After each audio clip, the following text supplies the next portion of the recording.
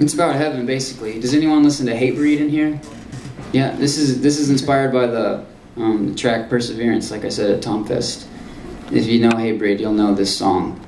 Their name is Hatebreed, and they're very much what they say the name of their band is, but they do have positivity, superhumanism positivity, though it's pretty whack, but I just listen to them because I want to get in the pit and hurt somebody.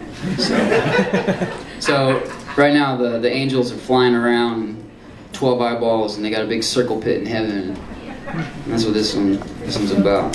So this goes out to anyone. Actually, I say this is who this is for over and over again in the first part. So I could say this is for some people, but the poem itself will tell you who this one is for. It's for about 12 different types of people.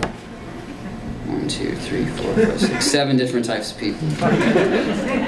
Well, this is for the ones whose hope is falling, and you no longer hear your Savior's calling. And this is for the ones whose backs are turning, and that passion-filled heart you once had has stopped burning. And this is for the ones abandoned, now all alone with no solace, and you think that you're stranded. And this is for you empty, by life branded. You had a vision that took leap, but it never landed.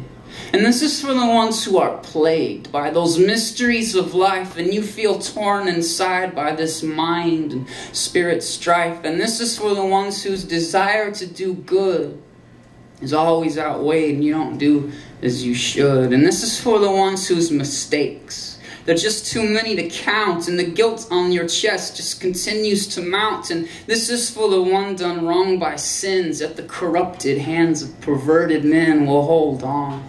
Hold on, because soon will come that celebration wedding, and bundles of restoration will be your bedding. The trumpeter is taking a breath, and the guests are taking their seats, and the bride is putting on a veil, and the father is making last-minute preparations. There's 10,000 times 10,000 angels waiting in a holy expectation, and the readied groom is ready. Soon will come that celebration wedding. If you are hurting, your hurt will cease. If you are restless, you will find peace. If you are empty, you will be filled, and all of these doubts and questions will be stilled. If life for you is just too trying, your tears will dissipate, and there won't be any more crying. If the only thing you know is shame,